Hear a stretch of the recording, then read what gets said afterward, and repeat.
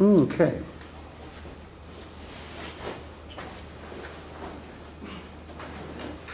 All right, guys, welcome back. You can turn in your thought questions, put them up here if you want to. Make sure you wipe off your desk because it's got the bleach stuff on it. Okay. The search to strengthen the old status quo.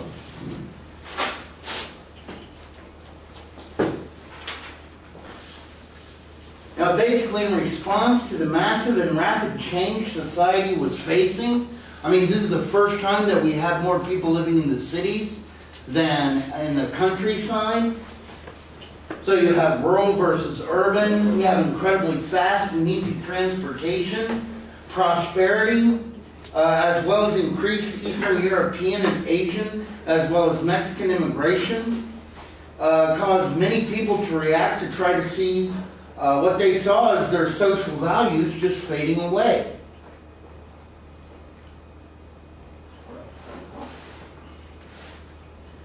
Now, the first thing is prohibition, which we know that a lot of people in Texas had fought for. And basically, this was kind of the last grasp of the Progressive Party. The issue epitomized the culture war that was transpiring. You know, do it for the kids. Basically, in 1917, there was a temporary prohibition because of the war effort in World War I. But by 1918, there's a push for a constitutional amendment prohibiting the manufacture, sale, or transportation of alcoholic beverages. By 1919, it had 3/4 of the state's support, and the 18th Amendment took effect on January of 1920. And it was one of those deals that it seemed like a good idea at the time, but now that we have to deal with reality, not so much so.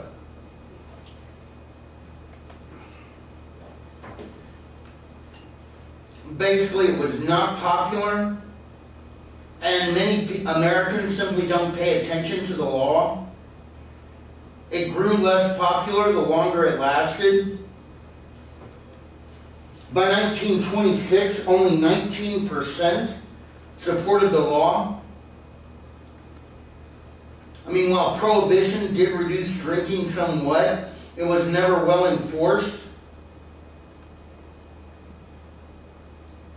In 1925, federal agents visited major cities to see how long it would take an illegal drink.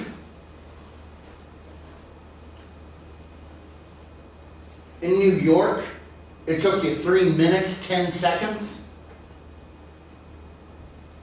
In Detroit, it took you 3 minutes. In San Antonio, it took you 2 minutes. And in New Orleans, it only took you 35 seconds. Basically, bootlegging flourished, which was the production and sale of illegal beverages, making Al Capone rich. Indeed, by 1927, he took in more than $100 million, $60 million of it just from bootlegging alone. He would eliminate competition, often violently, with gang warfare.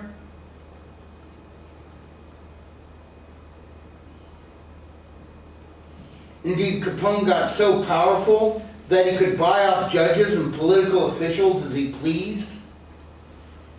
And when he moved in 1926 to a Chicago suburb, Cicero, he installed his own mayor.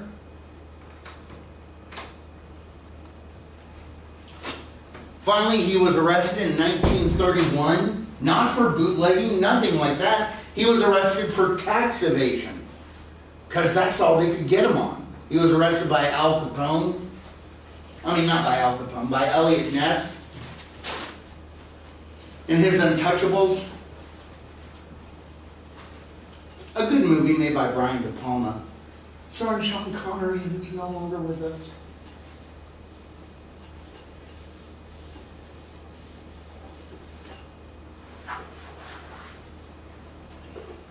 And then, guys, in an incredibly American mood, if you can't control the outside world, what can you control? You can control your relationship with God. And basically, fundamentalism was a religious movement that stated that the Bible was the literal truth, and every word of it was true.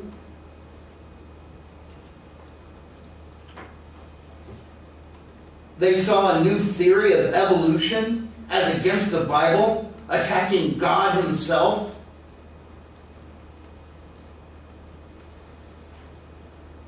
A populist leader that we talked about before, who was a very powerful orator,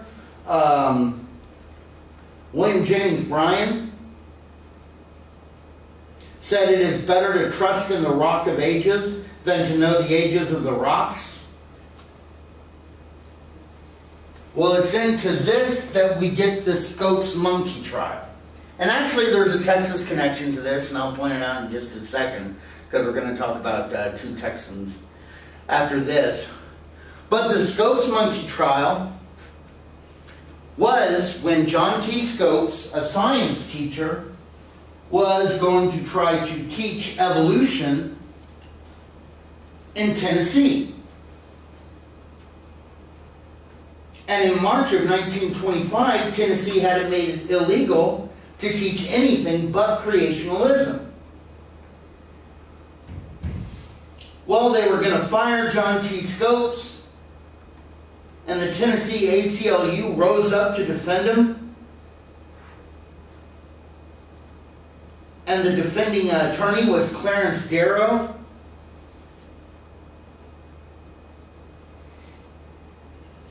And the court proceedings were broadcast nationwide. Newsreels would come out and shoot events daily. You'd have the good old fundamentalists with signs like, "A monkey's not my uncle." And some people claimed that it was just a money-making deal for the town. But at the end of the trial, Darrow called Bryan to the witness stand as a biblical authority and asked him to explain some passages that he said were contradictory, and Bryan withered under such interrogation, finally claiming that not all passages were to be taken literally. This is in a movie called Inherit the Wind. It's an old movie, but it's good. And one reporter claimed that Darrow never spared him. He was masterful, but it was pitiful. Bryan died a few days after this trial. What a lot of people don't know, though, is that Scopes was found guilty, and his firing was upheld. And this law remained on the books until 1968.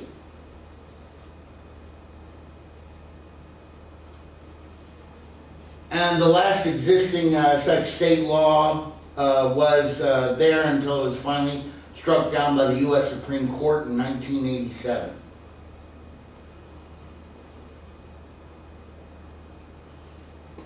Well, what do we got for us here in Texas? We've got Amy Semple McPherson.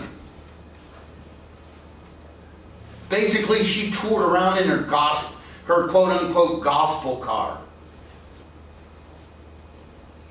preaching the gospel. And instead of like most fundamentalists that were hellfire and brimstone, she was rather optimistic. Kind of like today, I guess a modern comparison would be Joel Osteen. And she preached here in Texas for a few years, finally made her way out to Los Angeles, and started up a church there. Sadly, though, her death is kind of shrouded in mystery. Not sure if she OD'd on sleeping pills or not. But she did, and that was back in 1944. But she did affect many people's lives. Another guy who affected a lot of people, grad from Baylor, was J. Frank Norris. And he first preached here in Dallas. Then he went on to Fort Worth, where he opened up First Baptist out in Fort Worth, and it had seating for 5,000 people. This preacher is the father of the megachurch. People hadn't built churches that large before, and he filled them. And of course, he also started a broadcasting empire. And he tried to join Brian on getting school districts to stop teaching evolution.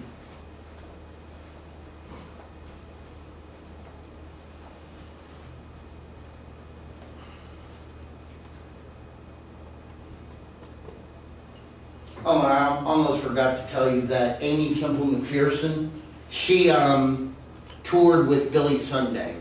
And Billy Sunday was a back then version of, oh, who's the great revivalist? Billy Graham. And now you guys are going like, who's Billy Graham? Because I don't know if we have a big revivalist now. Do we?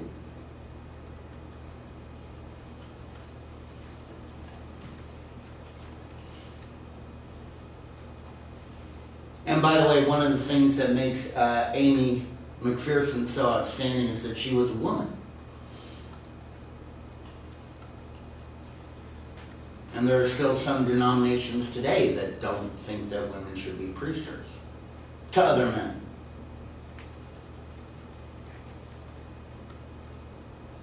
Ready for the next one? All right, nativism and immigration restriction. Basically, this was a reaction to try to limit immigrants, especially from Southern and Eastern Europe.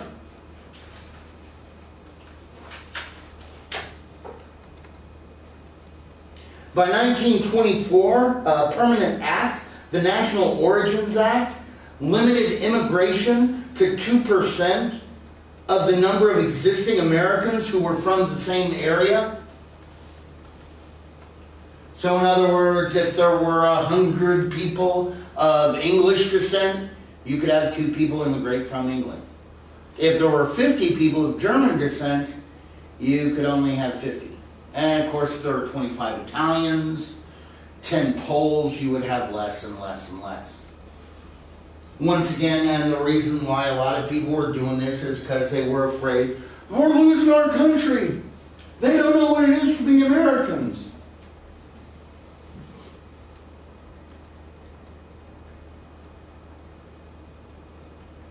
Oh, Asians, we didn't want any Asians at all. But it put unrestricted immigration on kind of people from our hemisphere, both Canada as well as Latin America.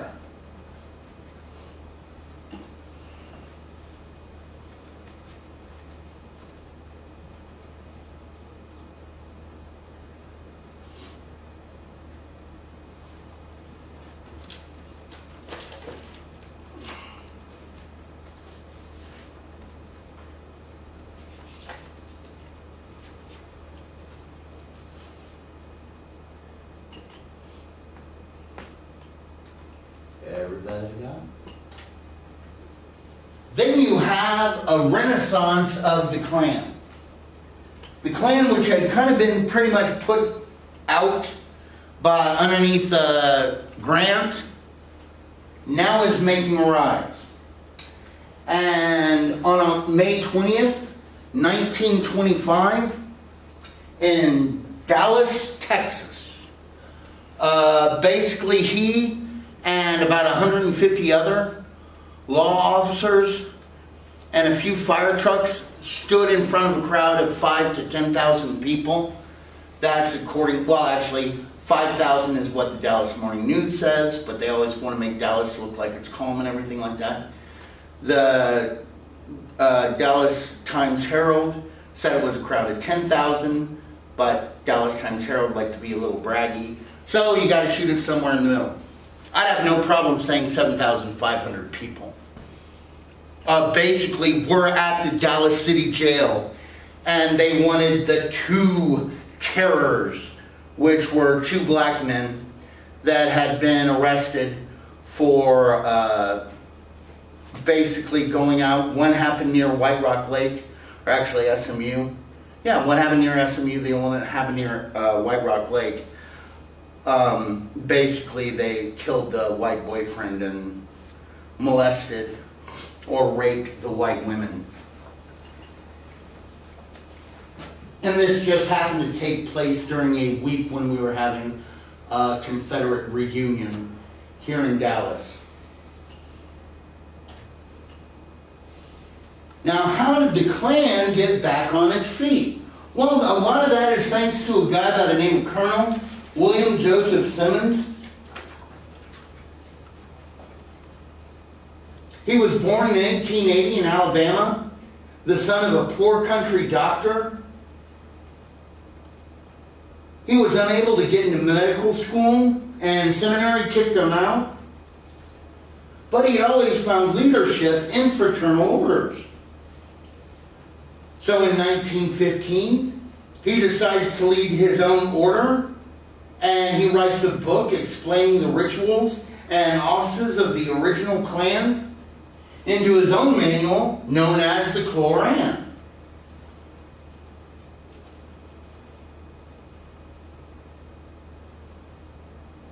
And from 1915 to 1925, the Klan met with a receptive anti-immigrant fever.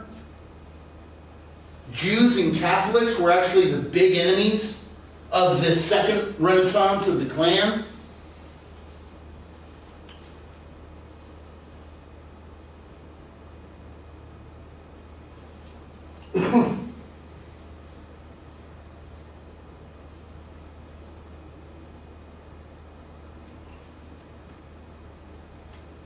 And of course, nothing helps them out like a little bit of propaganda.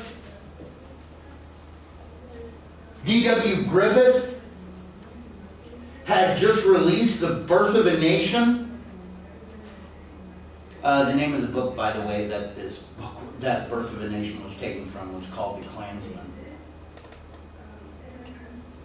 That basically was a huge piece of propaganda, an epic film telling the story of Reconstruction, where the Klan was heroes who saved the South. Indeed, this was the first film shown at the White House to Woodrow Wilson, who said that it was like a thunderclap and it got everything correctly. And it had all the Klansmen with their white flowing robes. Klan looked nothing like that in the 1980s. They might have a pillowcase over their head with drawn-on goatees.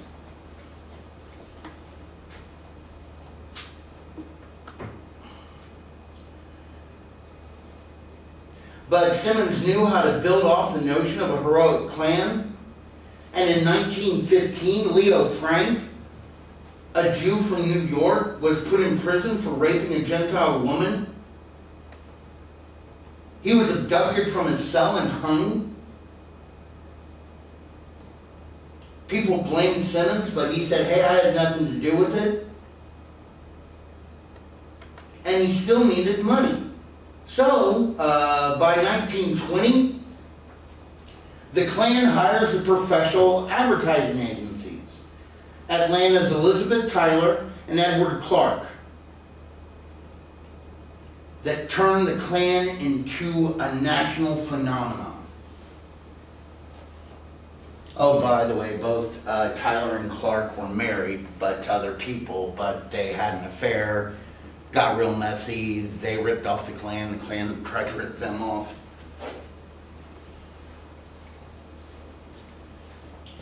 And they sent out recruiters called Kleagles. And one of these Kleagles found his way to Houston, Texas.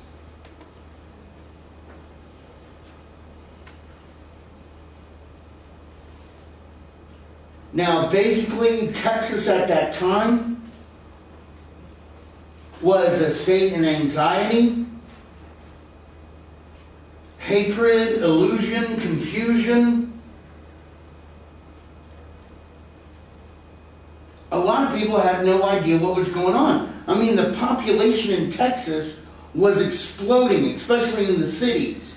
From 1910 to 1920, Houston jumped from 78,800 to 138,276. San Antonio vaulted from 96,614 to 161,379. Dallas went from 92,104 to 158,976. Basically, this environment resulted in a condition of lawlessness and looseness, frightening many white Protestant Texans. In some places like Houston and Dallas, it was reported that thefts were so numerous that the police threw up their hands and couldn't keep accurate records.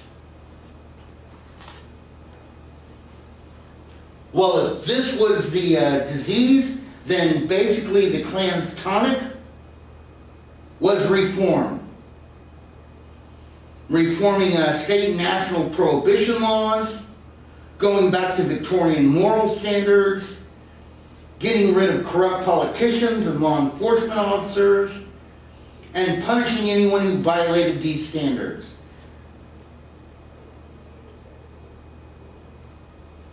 Now, as much of the city population had moved in from rural areas, the anxieties they felt as they searched for their place in the social order would have seemed to have found comfort and refuge in belonging to the Klan status quo. And Z.R. Upchurch took advantage of the spectacle in Houston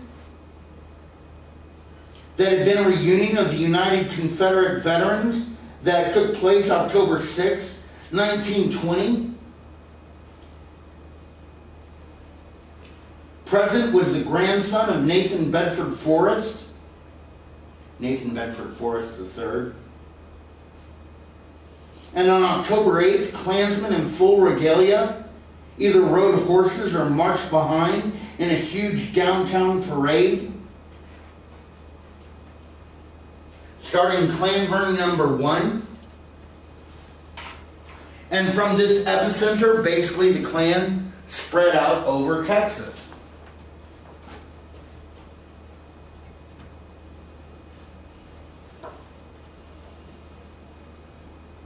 And on April 1st, a group of men met that included the exalted Cyclops, Hiram Evans, that abducted a black elevator operator, Alex Johnson, from his home. He was accused of having a liaison with a white woman. He was abducted and taken to the Trinity River bottoms, whipped no less than 25 times. And according to a reporter from the Daily Times Herald, which is the Dallas Times Herald, again and again the whip fell, the Negro groaning. The group wrote KKK on his forehead in acid and brought the shirtless and ragged man to the Adolphus Hotel.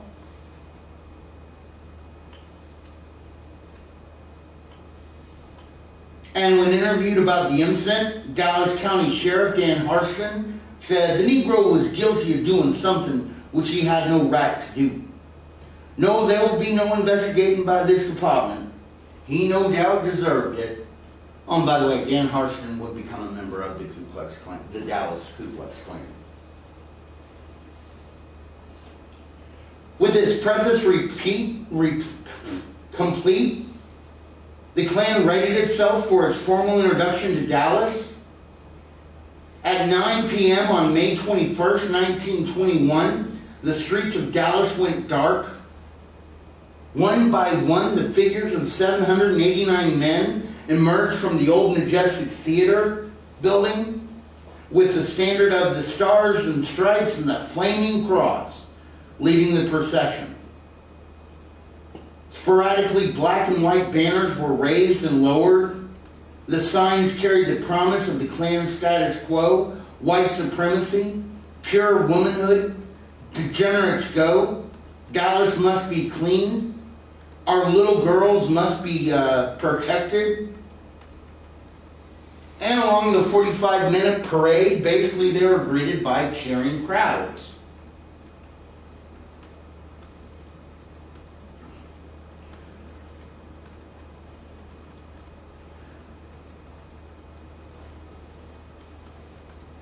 Basically, the next morning, the Dallas Morning News received a note from the Klan, where the note was reflective of the Purity campaign, out to explore more traditional values.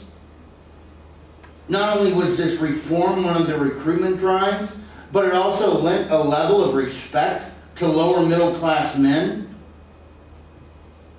This note, however, not only announced that the Klan had arrived to uphold the authority and dignity of the law, but also it was opposed to violence and lynching. After saying this, the note continued that it was even more opposed to the things that cause lynching and mob rule. Your sins will find you out. Be ye not deceived. And basically, Dallas Klanvern number 66, under the leadership of Hiram Evans, who was an East Texas dentist that operated on Main Street. The Klanvern was close to his office. Basically, the Klan was able to seduce many of Dallas's political, religious, and economic leaders.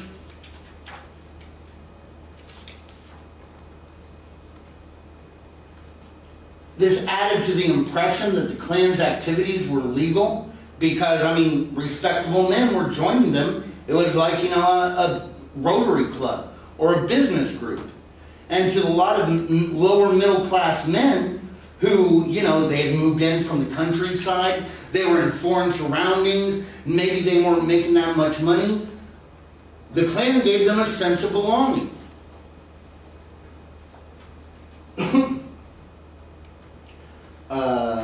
Now, of course, even though they said they didn't like violence or lynching, they were able to infiltrate the Dallas police force.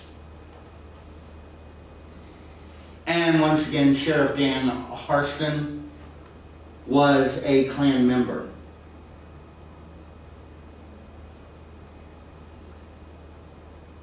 And John Moore was a white gentleman. He was arrested for the aggravated assault of a 12-year-old girl. He was taken to jail by Sheriff Dan Harston, where his information was gathered. And sometime near midnight, a group between 15 and 20 masked men took Moore to the Trinity River bottoms, where he was horsewhipped 10 times. Between beatings, the whip holder shouted, "Degenerates must go." And after being warned that he should he return to Dallas, it would be the death of you, Moore caught a freight train after the flogging and was never seen in Dallas again.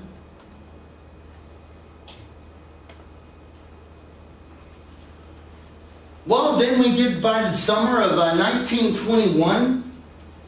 The Klan is a national phenomenon.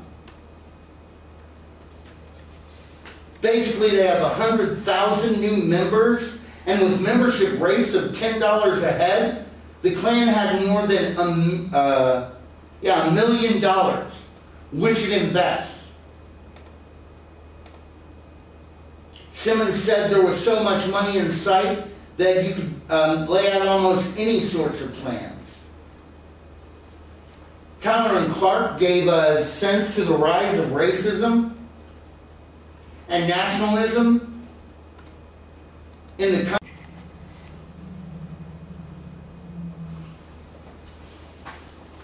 Indeed, the New York World reported more than 252 Klan attacks in 1 year, including 4 murders, 41 floggings, 27 tar and featherings.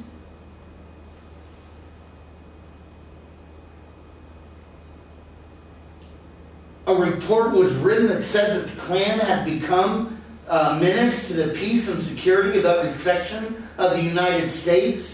Its evil and vicious possibilities are boundless.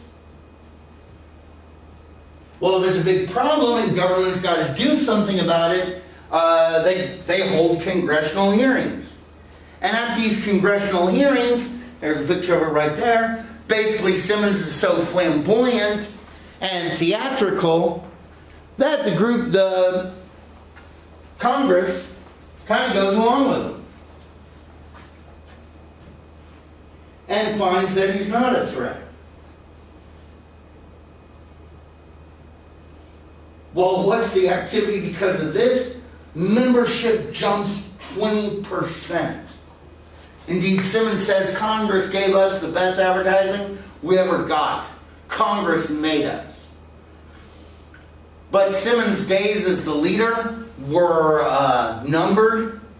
In Thanksgiving of 1922, at the National Convocation, I guess that's where they got together as a group, Hiram Wesley Evans takes over the Klan. Basically, he has a coup.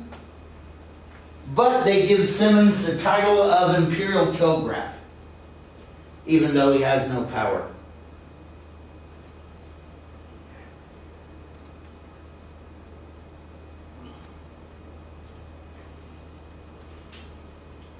Meanwhile, what about here in 1922 in Dallas?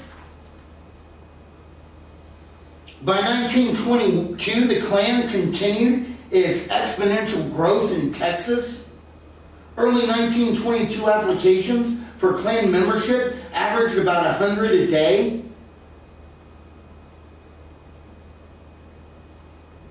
In Dallas, however, punishment of those outside the Klan's definition of virtue was seen with each of the 62 floggings that the Klan reinforced the moral correction of mob rule.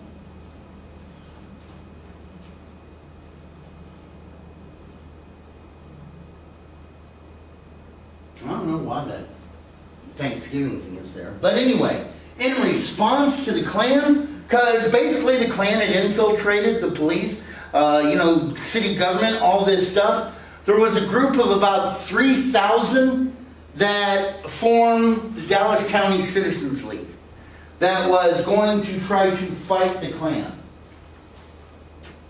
Well, did this worry the Dallas Klan? No. Just 4 days later, they had Klan Day at the Texas State Fairgrounds.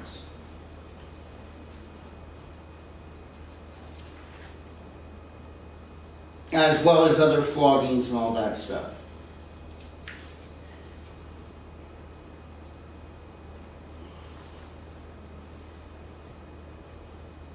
At this Klan meeting, they initiated 1,125 members, raised more than $40,000 for a home for unwed mothers called Hope Cottage.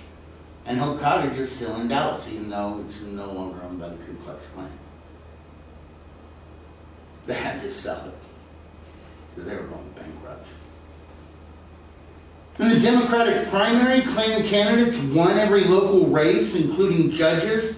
You had like Dan Harston, who won sheriff. Shelby Cox was elected district attorney. Earl Mayfield, the Klan's candidate, defeated James Ferguson by a 2-to-1 vote.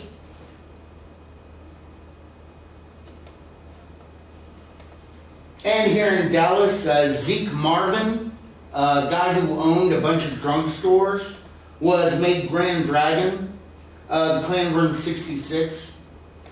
By the way, Clanburn 66 was the largest clan burn in the nation.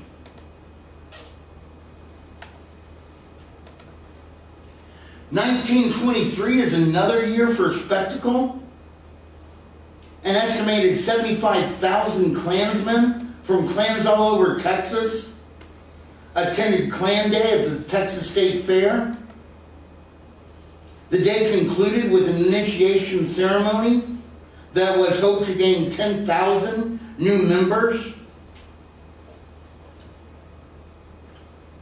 A group of 1,500 Klansmen attended the opening of Hope Cottage, which the Dallas Klan number 66 had donated more than $80,000 to its construction.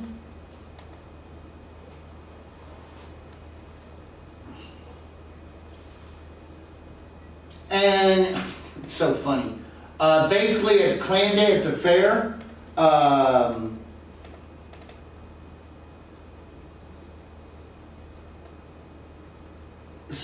two men were arrested for allegedly assaulting a Klanswoman. And the flogging victim, one of the flogging victims, Joe Westbrook, went to the courts to seek justice. His wife and her friend were able to identify one of the floggers. And then Westbrook was able to identify one of the jurors as a member of the party who flogged him. To which, of course, fellow Klansman and District Attorney Shelby Cox said, "The accusation is preposterous. I know Mr. Noel well. Anyone who knows Mr. Noel will agree with me that Mr. Noel would never do such a thing."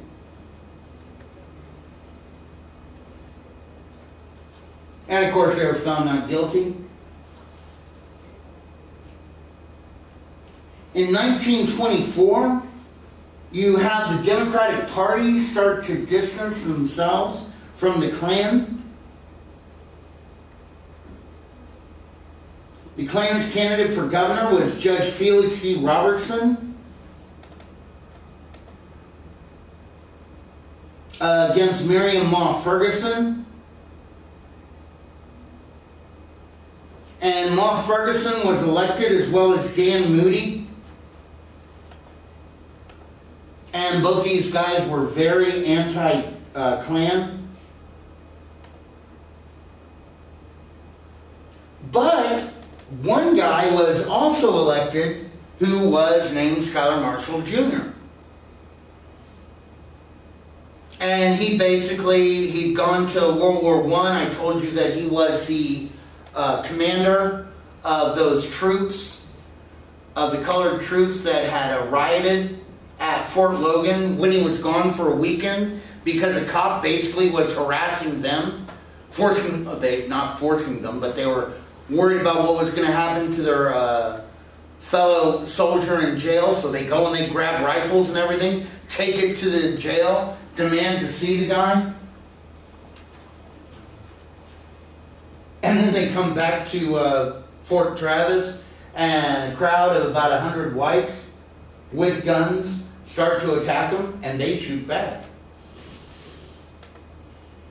But anyway, Schuyler Marshall was called back out to see him. They are taken to New Mexico. Now he decides he wants to be sheriff. He had a lot of land. His family had a lot of land out in Garland. And now he wants to become the sheriff. Well, so he wins his election in 1924. He does a lot of good stuff of destroying, I can't think of it now. Oh, distilleries that people make moonshine in, more than 300 gallons. In Denton, he went in one time and basically faced a guy who had a gun pointed at him. He was a very brave guy. Anyway, it was during this week that the Black Terrors of Frank and Lorenzo Knoll, two brothers, had been captured. And even though their crime spree began with black-on-black crime, it largely went unnoticed by police. But the murder of white and wealthy Ryan Atkins and the assault of his white girlfriend, Mary Steer, on Easter Sunday and the murder of White W.L. Milstead and the assault upon Miss Mabel Berry were actions that pressed for capture, and society demanded justice, and Dallas was already tense because, of course, we were overpacked with visitors thanks to that Confederate reunion. And so basically, starting at 8 o'clock, crowds are appearing, throwing bottles at the police officers. He only has 34 regular deputies with him, as well as 40 other people that he deputized. They call out the fire department number 4, to lend trucks to basically shoot water hoses to keep the crowds back, while the phone lines in Dallas start getting deluged with calls with fake reports of fires to try to take the fire trucks away. And by midnight, the crowd is now numbering about 7,500, I believe, somewhere between 5,000 and 10,000. And he has 150 law officers. And that's it. And he's determined that that they will not break into the jail. And that Franklin Lorenzo Knoll will have justice. Anyway, there's a shootout where more than 150 bullets were fired. Indeed, 3 times Scholar Marshall's hat got knocked off his head. There were bullet holes, other ones as close as 6 feet away from him, while he was up manning the hose. They caught 6 people. Ma Ferguson, like I said, who had been just elected governor, the next day, like at 5 a.m., he goes over to the crowd and says, "Look, we're all tired. You're not getting them. Just go home." And the crowd starts to dissipate. Ma Ferguson, alarmed by the situation in Dallas, sends 300 soldiers of the National Guard up here, as well as 2 Texas Rangers, Frank Hammer and Tom Hickman. Frank Hammer was the guy who was responsible for Bonnie and Clyde, their capture later on. Tom Hickman basically had been working in other towns, putting down riots and other forms of spectacle by the Ku Klux Klan.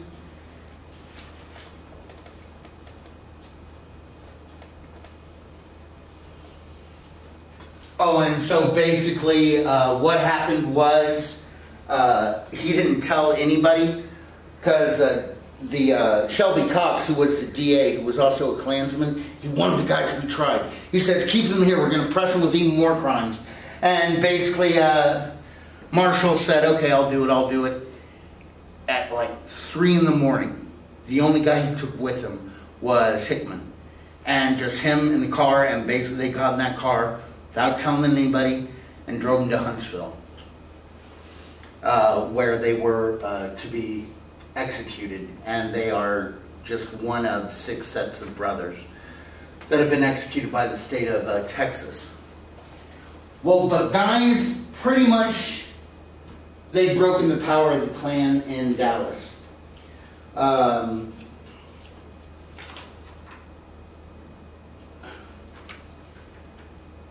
Basically, by 1926, Zeke Marvin reported that the Klan's membership in the state had fallen from 9,700 members, no, 97,000 members, down to just 18,000. And the membership of Dallas Klan number 66, their membership had fallen from 13,000 members down to only 1,200.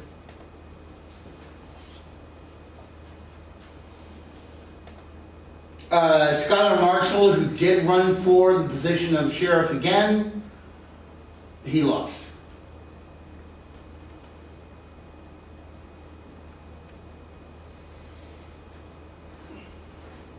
Even though he was awarded a total of 5 medals, including 1 from England and 1 from the NAACP for his protection of the Knoll brothers. And after he lost, Marshall traveled first to Mexico, then to Matagorda County, And at Matagorda in the early 1930s, he and two friends drilled an oil well, which struck oil and continued to produce as late as 1982. His wife divorced him in 1932, yet he remained very close to his son, Schuyler Marshall III. Schuyler Marshall IV is now running an investment house here in Dallas. And he continued to hold on to his 130 acres of family farm until he finally moved to University Park in 1969, where he died on April 10th, 1982. Shelby Cox, meanwhile, continued his legal profession. After finishing his second term as a district attorney, Cox became a justice on the Dallas County Criminal Court, a position he held until his retirement in 1966. And beyond membership in various Masonic and Rotary orders, Shelby Cox rose to the position of Grand Dragon of the Ku Klux Klan, which means he was the head guy in Texas of the Ku Klux Klan. And at 79 years old, he died in his apartment on October 22nd, 1967.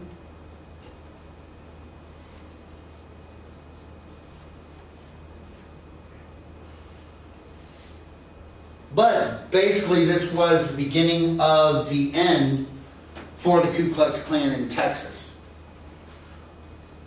which happened earlier than it did in the rest of the nation. Because in the Ku Klux Klan, as their power increased, so did their violence. I mean, they even commit violence against women who were outside of pure womanhood. Beatings, whippings, and torture practiced on divorcees who later on remarried, or girls caught riding in automobiles with young men, and even women accused of immorality and failure to go to church. By 1928, Klan membership had fallen from a high of 3 to 5 million to fewer than 1 million. America pretty much grew tired of the extremism and violence. Old political allies moved away. Night rides drew public outcry in the South. And in the North, the Klan's alliances with the Nazis made many people move away. In 1944, the IRS filed a $685,000 lien for back taxes against them. So they had to sell most of their holdings. And you don't really see a resurgence of the Ku Klux Klan until the case of Brown v. Topeka, Board of Education.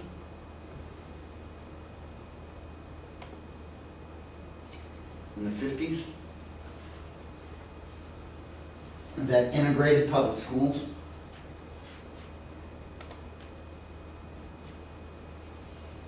And that, my friends, is fact. It's 10:50, even though that clock doesn't say it. It is. Does the clock on your computer say it?